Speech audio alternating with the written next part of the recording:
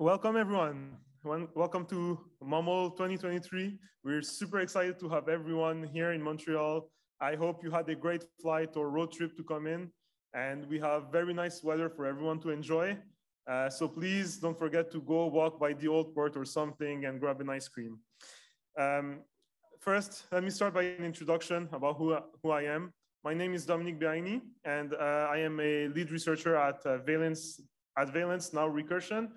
And also an adjunct professor at the University of Montreal and associate member at Mila. So this conference today was organized by the people from Mila and the M2D2 community. So what is Mila? Well, everyone here is at Mila because it's a very exciting place.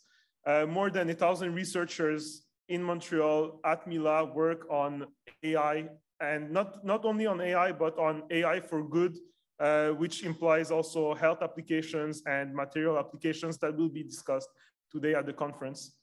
And the M2D2 community, which is an online community, bigger than Mila, but it's online, so it doesn't count. 1,500 people in the community working on molecular machine learning.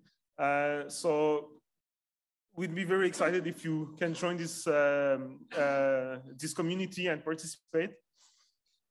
That community also holds like weekly talks where you can have the same quality of talks that we have here, but on a weekly basis. So it's a great way to stay in touch with the latest updates in the field. So last year, MoML 2022 was held in Boston at MIT, and it was a really great experience. Lots of speakers, lots of people from all around the world. It was like an amazing experience for me. And the fact that we can bring MoML 2023 here in Montreal, it's also even more amazing. Today, when I look at the room, I see people from industry, top players in the field, in industry and in academia. Very excited to see both student and senior people being here. And the lineup of speakers, like I'm based because I have organized this, but I'm amazed by the lineup of speakers that are here today. So I hope that you enjoy their talks. So unfortunately, this weekend marks the 1-year anniversary of the passing of Octavian-Eugen, which was one of the most important figure in the field of drug discovery, of ML for drug discovery in Boston. And this conference today is made in his memory. So I would like to have just a few seconds of silence to remember him. He was a great mentor and a great friend to many of the people here in the room. So let's have a few moments of silence for him.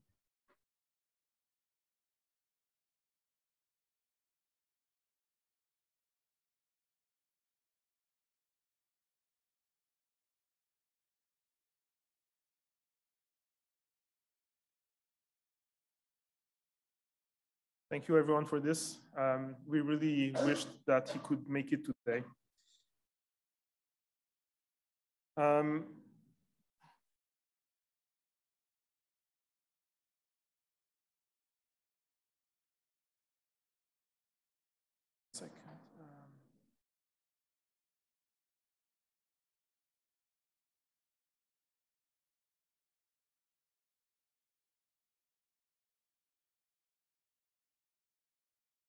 So today, I would like to thank our sponsors that are here. Many industries and companies contributed to make the conference happen today and to allow, for example, students to come here for free and to allow us to pay for lunch for everyone. And these companies are Valence, Graphcore, Ventus Therapeutics, University of Montreal, and Pfizer. Some of these companies have posters where you can go talk with them or booth in that part of the room. So please feel free to go discuss with them. And I would like to thank the professor organizers of the conference that allowed this to happen. So Professor Yoshua Bengio and Professor Jian Tang, which are two of the most involved professors in the field of molecular machine learning at Mila. and Professor Regina Berzilai and Tommy Giacola, which organized the conference last year and were involved in the conference today. And with this in mind, I will let Professor Yoshua Bengio, who is also director of Mila, Turing Award winner, to give a few minutes of welcoming notes.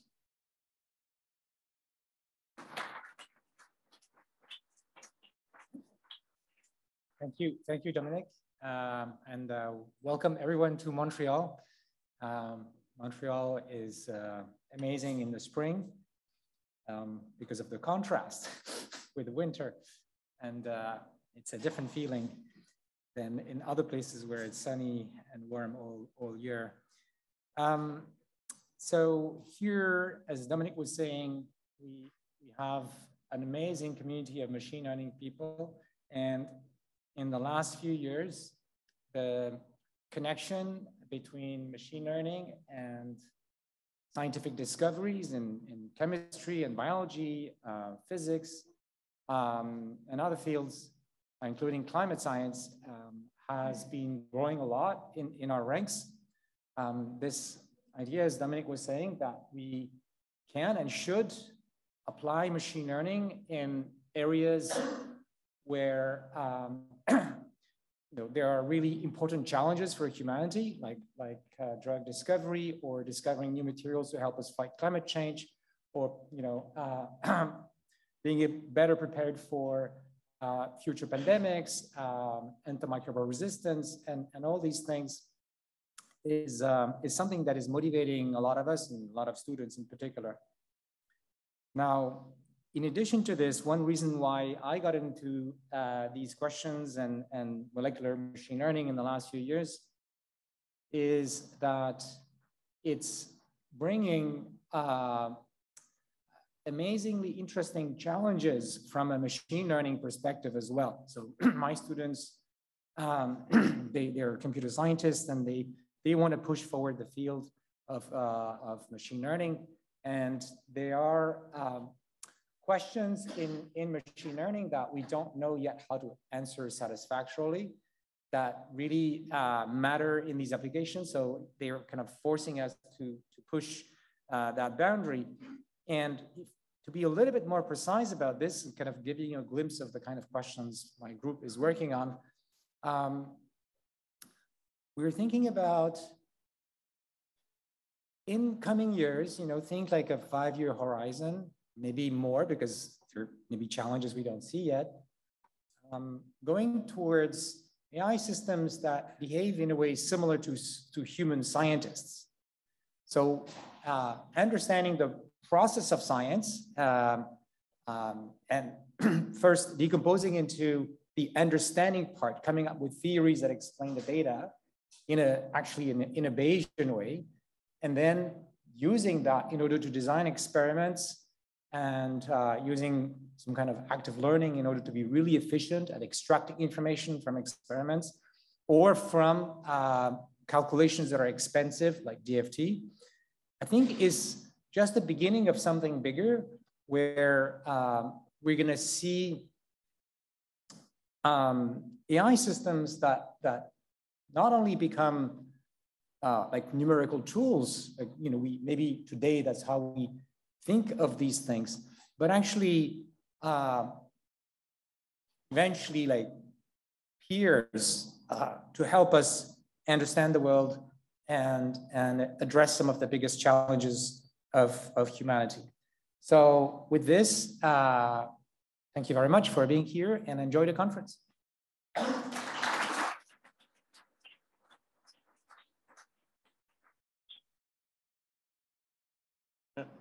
Thanks a lot, Yoshua. So he will also be part of the panel later today. So he'll be able to expand more on all the exciting ideas that he was discussing about active learning and exploring the space of molecules. So I would also like to thank the people from Mila that allowed to organize this. So employees of Mila, such as Joel, Charles, Laurent, Mariam, Carl, and Anne-Sophie, some of them who are here today that allowed to make this happen. And also, of course, Charles in the back, who does all the audio and video. I would also like to thank all of sorry, it's Carl in the back. I messed up. I would like also to thank all of the students, mostly from Mila, who helped make this day happen. Also, most of them I saw today here at the entrance allowed us to review papers, to contact, to make the schedule and organize the entire event. So thanks a lot. And I will walk through the schedule of the day very quickly, but the detailed schedule is online for you to access it. So in the morning, we have almost 2 hours of talk before going into the poster session and then into the panel about the future of AI for molecule discovery. Then we'll have a lunch break, and in the afternoon, we follow with 2 talks, a poster session, and the last 2 talks of the day. Yeah, as I said, you can find everything online. About the logistic, I told you already that M2D2 is part of the organization committee of the conference today. What is M2D2? It's a Slack channel and a YouTube channel about like the recent papers and the recent works that get released in the field. If you join the Slack, we have created a new channel called MoML Conf 2023, which allows you to talk with the speakers here today or with other people that are in the room today about anything, about grabbing a beer after the conference or questions about the presentations, whatever you prefer. And if you have any question throughout the day, feel free to talk directly to me or to Johnny. Johnny, are you there? Say hello to the crowd. Yeah. So Johnny has been the mastermind behind most of the things that happen. Thanks a lot, Johnny, for your help. Yeah.